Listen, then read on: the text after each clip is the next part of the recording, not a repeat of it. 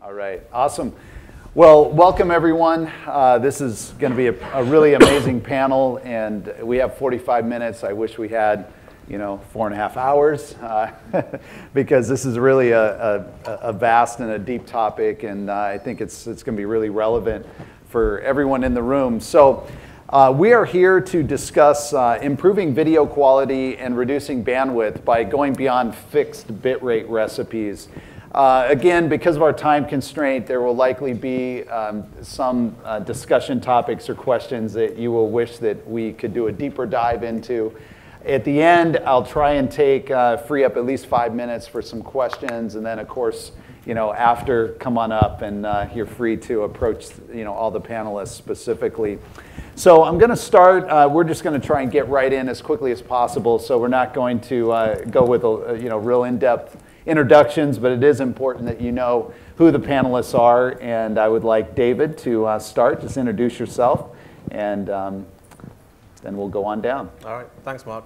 My name is David Syed. I run product management for a company called Brightcove. I focus on the media technologies parts of our platform. So Brightcove is an online video platform, so soup to nuts, bring video in, publish it out into a player, manage it, and so on. We also have some cloud-based service technologies, cloud service technologies, such as Zencoder for doing transcoding. Jan Ozer, I'm a writer for Streaming Media Magazine. I review most of their encoding products, and I do a lot of consulting in this space, how to get the most efficient stream, the lowest possible, highest quality, lowest bandwidth. Hi everybody, Daniel Sanders, Verizon Digital Media Services. I'm helping to put together a portfolio of companies that together comprise a cohesive video solution. Verizon acquired Edgecast, Uplink, more recently Volacom, and we're trying to just put together a really good, seamless way to get your video end-to-end.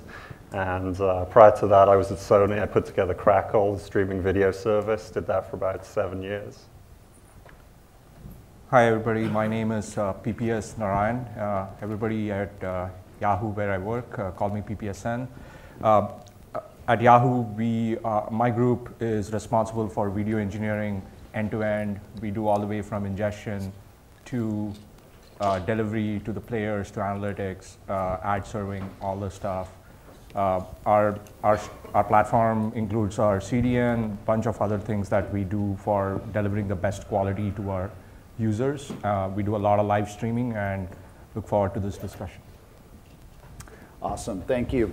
So my name is Mark Donnigan, and I work for a company by the name of Beamr. Up until 5 weeks ago, we were exclusively in the media optimization space. We acquired Vanguard Video, and now we are an encoding vendor as well as optimization. So we have solutions that address the topic today. So let's jump right in. Just to frame the discussion, so what's the problem? In other words, why should we be considering, this is sort of the question, right, that we're going to answer, why should you be looking at moving beyond a fixed bitrate ladder? And it's pretty simple. There's effectively one of two conditions that will happen with a fixed bitrate strategy. And the first is that you are either going to have more data, you're going to use more data than what the video requires, okay? Now, if you have the benefit of you're not streaming a lot of content or you're not encoding a lot of content, you can take the time to highly optimize based on the needs of that content. For example, if you're producing a Blu-ray disc, but this is streaming media, so we're not doing that. So when you're talking about distributing video at volume and encoding video volume, you run into the issue of, if I set a fixed recipe, I may be using too many bits and I may be using too little bits. So what we're going to address today are strategies, techniques, approaches, and just have a general discussion. We're welcoming you into our living room, so to speak, with just an amazing group of panelists who all participate in the ecosystem in different ways. And so we have someone like Jan, who has incredibly deep encoder expertise. We have operators who are distributing. We have PPSN, Yahoo is distributing NFL, sports at scale. So the perspectives you're going to hear, I hope, will be very, very relevant for wherever you are in the ecosystem. So I want to start with a question, and I'm going to throw this out. I tend to throw out a question and let the first one grab it, and then we'll go from there. So the question is, encoders are getting more efficient all the time, and especially if we look at the state of AVC H.264. It's pretty good. The open source is a pretty good encoder, and there's a lot of good commercial solutions on the market too. HEVC is improving. So what are the fundamental constraints that limit just the core ability of the encoder to be content adaptive? So why is it that as good as these encoders are, on some video content, they're going to use more bits than are needed? So that's the question. I think that's yours. Well, I don't think that's necessarily the case. I think with different types of content, you can do different kind of things. One of the techniques that I think a lot of people are starting to use is a technique called CAP-CRF, where the X.264 codec is pretty content adaptive.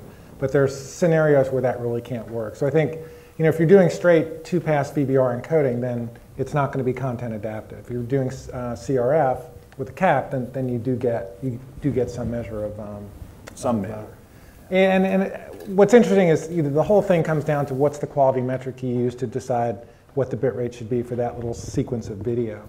And we're going to get into that later. That's where your technology comes in. But if you're using a 2-pass CBR technology or a 2-pass VBR technology, there is no awareness of content. Basically, you pick a data rate, you choose your constraints on the up and down side, and then the encoder, which is ridiculous because if you're encoding screen cams at a megabit a second, you could get the same quality 200 kilobits per second, but you're telling your encoder a megabit a second, and that's what it's going to deliver. And there are some techniques you can do to get around that, and presumably that's what we're here to discuss. That's right. Any other thoughts, comments? You summarized it well, Jan. So I don't know if everyone saw I think it was December 14th last year, Netflix on their technical blog published a really interesting, you should go read it, basically a post that describes their approach to content adaptive. And one of the takeaways that I saw is that they found across their library that some of the titles at 1080p only required 2.5 megabits to achieve the quality standard that they had set, and yet other titles required 8 megabits. So this is the issue that Jan just addressed, that you set the encoder to target bit rate, and if your profile was 4.5 megabits 1080p, then for that 2.5 megabit, you were actually using more data than needed. So what are your perspectives? This is for the panel, and PPSN, I'll start with you because we had a conversation about this. You described very well the trade-off challenges of the compute for encode and decode, and the fact that if you have unlimited computing power on the playback side, you can do lots of cool things on the encoding, but that's not reality. So I'm curious, how has progress of encoders in your estimation progressed over the last 10 years or over the last whatever period of time, both on the encode and the decode side? Because in my mind, a lot of the fixed recipes, if you look at the TN2224 note, that was based on capabilities of devices many, many years ago, specifically Apple devices. So what have you observed at Yahoo in terms of where we're at with? I think definitely the encoding capabilities have increased quite a bit in the last few years. In fact, I believe even NVIDIA announced one of their very high encoder-decoder cards, I believe last week. So there is definitely a lot of progress in encoding and decoding, but encoding at least. But the problem is on the decoding side, where there is, at least for a company like Yahoo, where we distribute our content across multiple platforms, it becomes, and these platforms range from 4, 5 to 1-year-old or 6-month-old. The capabilities vary quite a bit. So getting really smart on the encoding side actually causes a lot of problems on the decoding side, because now your content is not playable well on certain devices, certain be it connected devices, be it, for example, I go to Amazon Fire Stick all the time just to compare across all our connected devices, and I find that even HBO content at, I believe if they do even 30 FPS, we see a lot of frame drops on things like Game of Thrones on Amazon Fire Stick as compared to, for example, if you directly connect it to a smart TV or something else. So adapting to the varied devices out there that are not able to decode is going to be a big challenge. And we see that quite often in our content as well as in our distribution that we see specifically with live. Interesting. We've certainly seen something very similar. If you look at the Apple technical notes, and Jan will be able to remind me as to exactly how many bit rates it actually specifies, putting you on the spot there. I think it's something like 6 or potentially 8. If I look at how we target devices, remember the Apple technical note is for HLS specifically on iOS devices, and that's great, but you want to use HLS to target other devices as well that are out there. And some of those behave differently. And so we actually are on the side of caution within our Video Cloud product and target a subset of some of those bit rates and resolutions as defined in the technical note, just so that we can get better device coverage that plays back reliably. Because the last thing you want is for a viewer to experience poor playback quality. That's bad, but even worse would be if you actually manage to lock up the entire device somehow by causing the decoder to crash in that device. That would be a very bad experience. So we try and be very cautious about what bit rates we're actually sending. And then, of course, the next step is to, and this is possibly where we want to go in the discussion, is great. So instead of having the one-size-fits-all set of bit rates and resolutions and recipes, what is it that you need to do to actually target individual types of devices, and how do you go about doing that? Yeah. I think you guys, the topic you're getting into is really fragmentation, and that hitting a lot of different devices is very difficult. Actually, Streaming Media had a really good article last year from Baptiste at Hulu, and if you read that, but he was talking about all the complexity that existed at Hulu to target video to different devices. And when I saw that, I went, eureka, this is exactly where we were with Crackle. We're doing this for iPhone, we're doing something else for older Android devices. It's very complex. And I'm not sure Content Adaptive can totally solve that. Yeah. He talked about moving to MPEG-Dash to solve that. Yeah, so I think at least from Yahoo's perspective, we have stuck with HLS. We stick with HLS across all our platforms. That way, obviously, we don't add the complexity of adding Dash or some other type of encoding and actually figuring out which encoding works best. But the smarts that we have done is we have tried to figure out what the user agent is, what the device is, what the firmware version is, what the capabilities of those devices, and then selectively filter out what kind of profiles we send to the device and which CDN we send the device to. Yeah. Because certain CDNs are also not very good at certain capabilities. But I found that trying to manage that kind of portfolio, video, you have to remember that the quality of the video is not the only thing. Yeah. It's one of the things. Sometimes, hate to say it, you do have to take a good enough approach. If you're going to have an incredibly complex workflow, and you're going to deliver the optimal video to each device. If you're Netflix, maybe you can do that. But if you're a smaller operator, sometimes you have to cut a corner to get your workflow working and reuse a profile that you made for one device on another device. If innovations that companies like yours, Mark, are working on can solve those issues and have a unified workflow, I think that's part of what we're also doing at DMS. We're trying to simplify the workflow. So I'm all for that if we can get to the point where common encryption, common encodings get us to where an operator can stand up a service targeting multiple devices much more easily, because I see what you're talking about from Yahoo, what I've seen at Hulu. There must be hundreds of software architects at different companies doing exactly the same thing, pretty much. And what they're doing is not that elegant. So another interesting problem that you start wondering about, and is that we have built years, maybe not a decade, but at least years of ABR and player smarts on figuring out reactively most of the time on what is happening in the network and how do we react to that in the network. And now we start looking at content and proactively start understanding what kind of bit rates to send.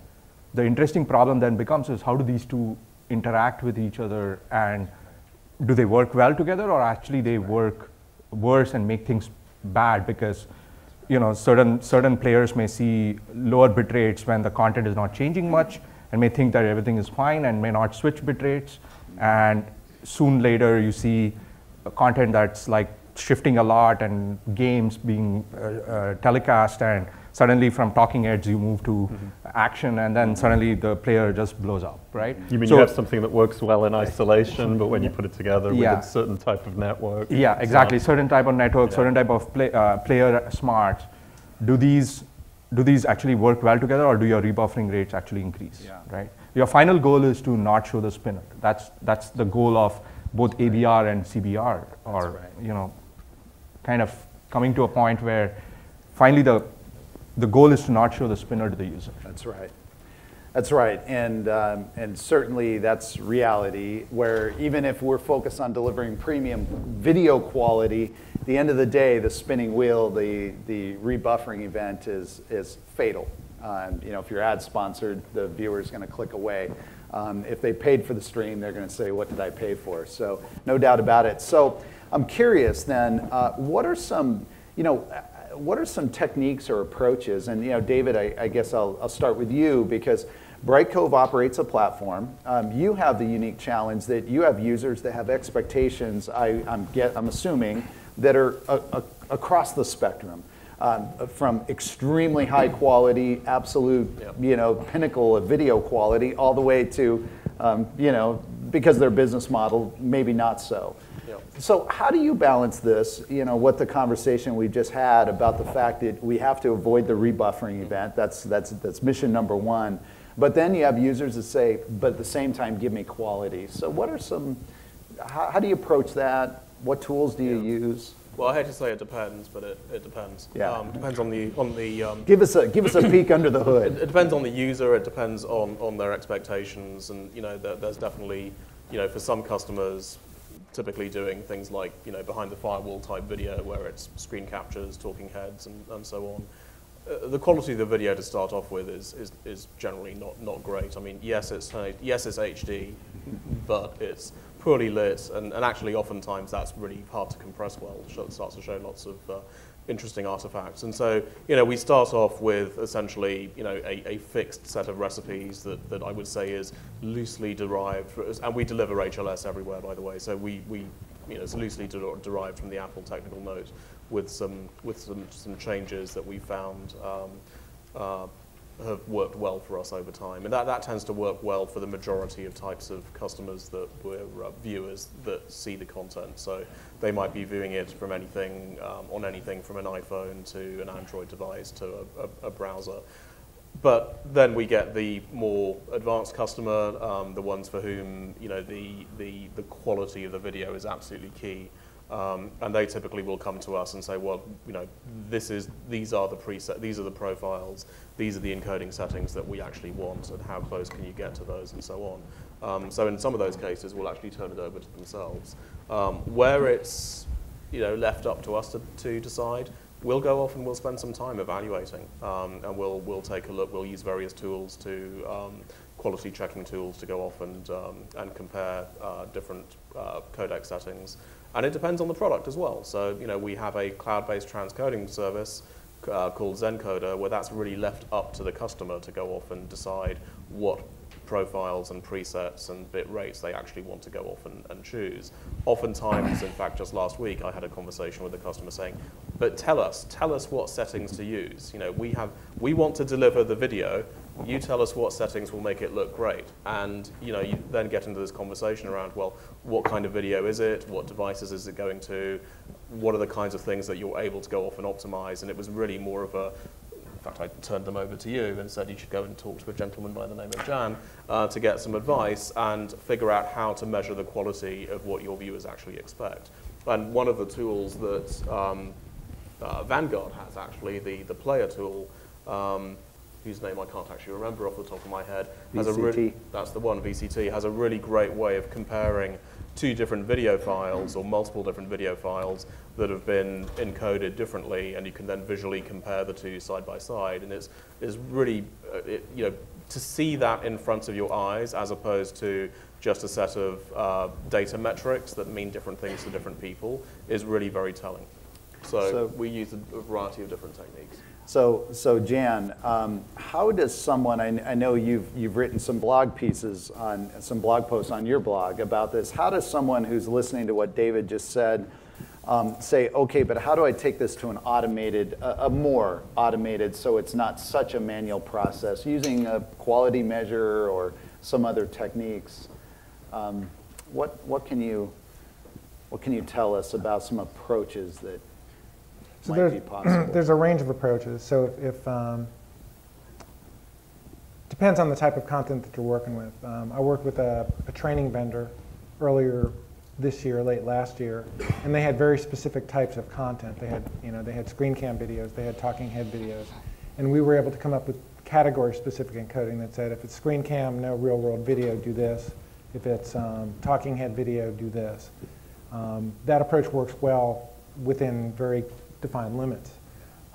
Tried to do the same thing with a client that had animated movies, adult movies, and real-world movies, and that just didn't work at all. There was just too much diversity in the content. So I think you try and, if you've got content that lends itself to category-specific encoding, you try that first. Another approach we talked about at the start was CRF encoding. And with CRF encoding, it's an interesting technology that basically you choose the quality level and you can cap it, and then it will deliver the lowest possible data rate that the content will allow, capped at whatever you set. So that's something that we try. We're starting to see different compression companies come out with different alternatives. So there's a company called Capella that's got an encoder called Cambria that what it'll do, it'll go out and do a quick snapshot of the file. It's not quick, it'll encode it with CRF, figure out the level it needs to achieve overall quality, and then it'll customize the encoding settings for that piece of content. So it's per content, it almost accomplishes close to what Netflix is doing, but it's not quite. I mean, but it gives you a snapshot of how difficult this content is to compress, and it is totally automated. And then I think that the best thing you would want is a technology like what you guys have, which is not only content aware, but it's also even section aware. If you apply one setting, one data rate to a video file, you're going to have sections that are over encoded and some that are under encoded. Yeah. And what your technology does is basically it does that on a frame by frame basis or a section by section basis. So it'll make everything as efficient as it possibly can be throughout the course of the video file. So my approach is typically, can you do category specific encoding? If so, then try that first. Every encoding tool is going to have this per title encoding stuff I talked about. It's not rocket science, but it's not perfect. I mean, that's kind of the second level. And then I think the third level is, technology like yours, when you somehow integrate it into a codec like the Vanguard codec, I think that will be, the ideal solution depending on cost, workflow, time, all that stuff. So that's kind of the range of solutions as I see it. Excellent. Yeah. So, but let me just make one point. I mean, what I heard from these guys. I mean, that's the compressionist technologist. All that stuff's irrelevant if it doesn't play on. So I think you really need to, that there's whatever you do on the encoding side has to be supplemented with a lot of trial and error on the playback side, because what can look great in a lab can be totally irrelevant out with different devices. Well, and I think Daniel's earlier point, which is really key, is how important is it to you, really? How much time are you willing to spend? Because you can spend an infinite amount of time on this stuff. Yeah. And it will keep getting better and better and better and better. And at some point, you need to say, great, this is good enough. And maybe and I think this was the point one of you was making, for certain types, good enough for certain types of content is going to vary. Presumably because you are all here, you all care about video quality and video delivery costs and things like that. But I would say there's probably 80% of people out there that don't. You know, as long as when they press the button it plays, and it's not dropping frames crazily, and it's not pixelated beyond recognition, that's okay. So you've already self-selected yourselves into a group that actually cares about this stuff. Yeah, but the counterbalance to that is everybody cares about, you know, the bandwidth, particularly mobile bandwidth. Yes. So I think it's incumbent upon, if you're producing video for mobile, you know, it's incumbent on you to, you know, to deliver the best possible quality at the lowest possible bandwidth. And even with, you know, with some of the broadband vendors starting to put caps, I mean, I cringe every time my kids are watching Netflix. It's like, not that Netflix is bad at this, but, you know, it's not $8 a month. It's $8 a month plus the $50 extra that Comcast has thrown at me. Well, now they have the mobile button. Yeah, so it's. I think everybody needs to care about, if not quality, then certainly bandwidth, and I think everybody cares about quality as well. Yeah, I mean, I've been talking, you know, as we approach this date, I've been talking to a lot of our CDN folks, trying to get a really clearer picture within the Edgecast CDN. How do people feel about bits versus transactions? Asking them, do you really care if a bunch of TS segments are 20% smaller, if we're still doing the same amount of transactions? And we have 75 POPs around the world, huge amount of traffic. And the answer was yes, they do care. Caching servers, disk utilization, network utilization, all these things are always approaching the red zone where you have to start thinking about capacity planning, building out the next POP, ordering hardware. It gets into that uglier side than software where you don't just sit down and write code. You have to start racking servers and... But that's because you're already delivering at scale. You know, I work with a lot of startups, you know, and they have an interesting business idea, and so just getting the thing working is their first step. Yeah. Then when the builds start coming in, absolutely, it all becomes very important.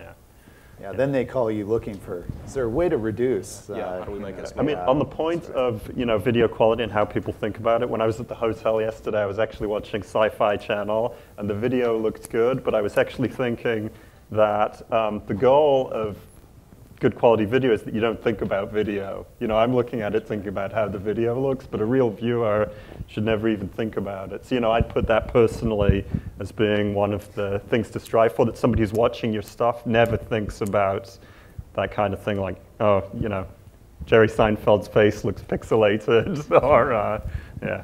That's right. I think it's bringing, like Daniel was saying, it's bringing what I call as TV-like quality, where you put two screens and you watch TV broadcast on one screen and OTT on one screen, and you should not be able to make out the difference. It's kind of the Turing test for OTT streaming, and I think we are close, but we are still far away. It's kind of you know, the quality of TV increases. We get 4K, and now we have to deliver at 4K because now you want to be able to distinguish between, you know, whatever 720p and 4K. But so over IP, it doesn't quite work yet. Exactly. So it's a game that we continuously had to be playing, and hopefully at some point TV will be playing catch up to OTT, and which is not far away. That's right. That's good. That's what we're all working for. So I am aware that we are our time is almost up here. We have about 15 more minutes. So. I do want to leave some room for questions. I'm hoping there'll be some good questions that we can dig into. So to summarize, Jan, the approaches that our audience could take in if they say, this is great, I understand the value, I do want to look at moving beyond just my fixed rate ladders, you know, my fixed bit rate ladders. So there's the manual approach, and that's, you know, and David, you know, it sounds like even in some cases, even Brightcove ends up working just manually with an important customer, and you look at some encoder settings and you advise them, right? And then the manual approach allows you to categorize, so I know it's synthetic content. I have a certain idea of what encoder settings work well, but it's manual. It's sort of, you know, it's very rudimentary. And then I guess you can move into some encoding tools like, you know, you mentioned even CRF, which can provide, can go a certain way, but will fall short for some video. Again, you're sort of in the same problem. Some video, it'll work great, some it will not. And this is what we've seen with our customers too. When we're given CRF files. Sometimes, you know, they're really amazingly good, and then the next file is awful. It's a fixed recipe at the end of the day. And then there's, you know, you mentioned that there is the quality measure-based approach, which is what, you know, like what we do, and there are other quality measures on the market. So really it's a matter of how closely correlated that quality measure is to human vision and being able to detect artifacts. And then that's where you can get into more an automated optimization, you know, if we want to use that word. So I would like to get the panel's thoughts, and you know, whoever wants to grab this first, but I think everybody can and should contribute to this next question on, practically speaking, implementation. So, you know, we've kind of talked around, we've thrown out some different approaches, ideas, some strategies, but how does a company who doesn't have an army of engineers like Netflix, which is pretty much every one of us in the room, unless there's someone here from Netflix, what can a company do? You know, and Daniel, I'll start with you, because you were at Crackle, and you had a very capable engineering team, but 15 people. Yeah, exactly. But everyone's booked on something. Yeah, that's right. So you had a Navy SEAL team, but you didn't have an army. So what did you do? And you know, and then I'd like the others to jump in as well and just. What did we do specifically to improve quality how did you each time? exactly? And how do you approach? What could someone out here who has 15 engineers do to begin to adopt something? Yeah. Okay. So you remember with Beamr when we did images with you guys. We didn't do video, which I can talk about a little while, and I think you have solutions for that now. Yeah. But you know, for images, you just make things work. Everything you've done, you've painted yourself into some kind of corner. Every choice you've made is 3 choices you haven't made. You've built some stuff. It's sitting there, and what I'm getting to really is you just need to find things that can be drop-in replacements, that can be compatible with things you've already done. The way we did the image optimization at Crackle showed great results, and the integration was a S3 bucket type of integration. So it was pretty easy and seamless and involved switching CNAMEs to get things done. At the time, we didn't do the video piece. I think it was because it wasn't compatible with our DRM packaging, pre-Vanguard, prior to your Vanguard thing. But yeah, like you said, SEAL team, it's always strategic, last minutes. Can we get it work? Can we get it working in the 3 weeks that we have to launch this app? It always seemed like, I mean, with Crackle, same as that Hulu article, if you want to read that. Baptiste talks about the same thing. For the last 5 years, I mean, when I started on Crackle, it was a UGV website. And then suddenly all these devices started flying at us. And oh, we have 4 months to launch the iPhone app. We have 4 months to launch Roku, Apple TV, new version of the Xbox with changes on and on and on. So like David said, it depends. But you know, things that currently when I'm looking at solutions like yours, we've built a lot of our architecture for encoding around FFmpeg just because there was strong allegiance to open source within Uplink, the server-side ad insertion company that does most of our transcoding. So right now I'm looking for things that are compatible with what we have already. Sure.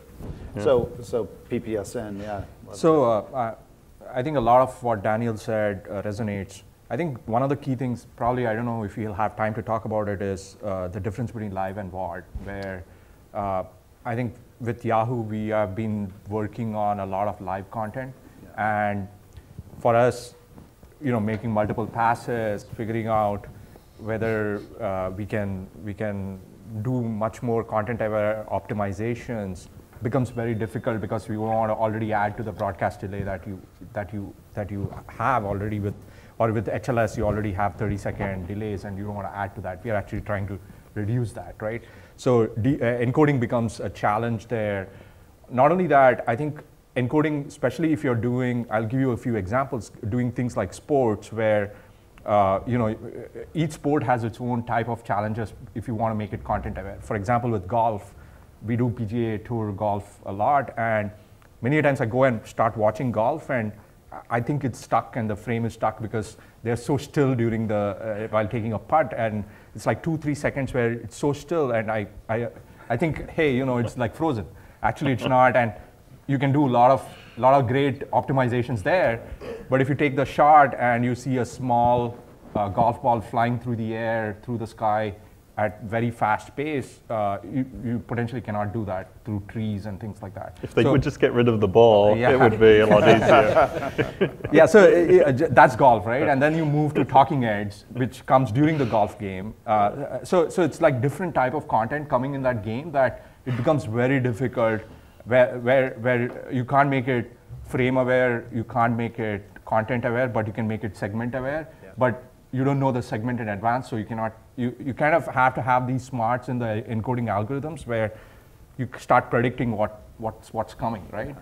So I think those kind of technologies and those kind of thoughts have not gone through enough that we can tell the elementals or tell the encoders that, hey, once talking heads start, usually it lasts for like 15 seconds. So shift your encoding type. So those kind of smarts are not there yet, right? That's right. So we go with fixed profiles as well, but we do filter the profiles out based on devices, based on a bunch of things. So we know if a device is coming and is not capable of certain things, we don't serve certain bit rates or certain profiles, certain package to them. I'm really glad that you brought up the difference of VOD and live. With VOD, when you don't care if it even takes hours to encode that file. You can do all kinds of things. With live, you can't. For Beamr, our live solution, we actually operate 3 encoders in parallel and then use our quality measure to pick what we believe is the best. It requires a lot of CPU, but it's that way to solve the fact that you don't have a look ahead. You don't have the benefit of knowing what's coming. So it's an interesting problem. Any other quick thoughts? And then I do want to go straight to questions. Actually, another interesting thought which we couldn't talk about too much is decoding on mobile phones. Battery consumption becomes a very critical aspect there, especially, and depending on the content type, how much decoding you do for live content and for content that people consume for a long time. If you really make it hard to decode, the battery consumption dies very fast, and that also adds to the mix of all the problems that we have, not just about whether the device is capable or not. Yeah. So those are the kind of considerations that we have to start thinking about. So I warned you that this could be like a 4-hour conversation. So now you see why. We've been going 40 minutes and we're just getting started. So I want to open up for questions. Yes. What would you guys think the advantage and the disadvantage would be when controlling our bit rate based on having a third-party encoder or building our own encoder through like X264? Okay, so I'm going to rephrase the question for the video. So what are the advantages to controlling bitrate based on utilizing a third-party encoder or leveraging something like open source, X264? Trade-offs, in other words. Yeah. I mean, I have an answer because that's why we bought a company. So I can give you personal experience of the challenges, but I'm going to let the panelists. I mean, I think the real answer is that a lot of the third-party encoders are getting much more sophisticated than what's out there in the open source world. But I think Jan has a lot of expertise on that. That's my take as somebody, personally, I'm not a deep video encoding person, but I've spent a lot of time putting together services both on the content side and now on the provider side. And there's a lot of companies out there that are doing sophisticated things along the lines of Beamr. I think the challenge now is working out which ones have the value and how you can integrate it into your workflows and what kind of effect it's really going to have on your service. If you're running a service and that's an incremental cost that you're adding to your operating expenses, how is this going to affect my retention for my service and so on and so forth. Any other questions? No. Yes.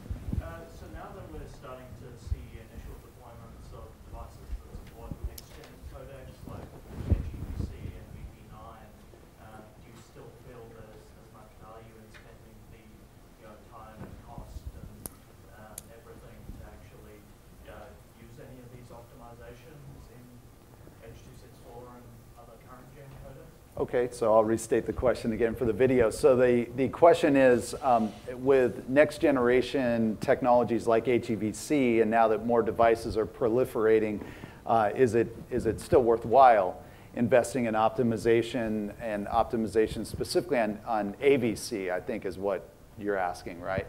Okay. I certainly think there can be. I mean, I think many of, we've looked at a number of different video optimization technologies, and in many cases, the same basic principles can apply to the next generation codecs as well. So that's one point. You know, just because most of these technologies are being deployed in the AVC world today doesn't mean that they can't, that similar techniques can't be deployed in an HEVC world, or potentially even a VP9 world. The second point is, you know, obviously the HEVC, while it is available on different platforms, isn't as widely deployed as H.264. So, you know, you might be able to get to a certain number of your customer base by going with HEVC, but then you've got to go off and do that particular set of encodes, another set of renditions to manage, not to mention the royalty issues surrounding HEVC. And then the third point is just if you look at how codec technology improves over time, you know, the HEVC codecs still aren't as optimized as, say, H.264 is right now. So you do get savings by using HEVC, or in terms of bandwidth, but they will probably get better in time. So those would be my 3 points. Excuse me. Anyone else? I think we have time for one more. Yes. PPS had mentioned you know, that a client side may not know the quality that it's getting, right? And it might be at a certain bandwidth and just be oblivious to what's going on. Can we make the client side aware of the quality through some mechanisms, and would that have to be standardized? And what, as a panel, how would you go down that path so that everybody's playing by the same set of rules? Ideally, there should be. So I should restate the question, sorry. I was ready to hear your answer too. So the question is, how can we make the client side aware of capabilities? And it sounds like where you're going is, you know, how could we get the server side to be talking to the client and improving quality at the player?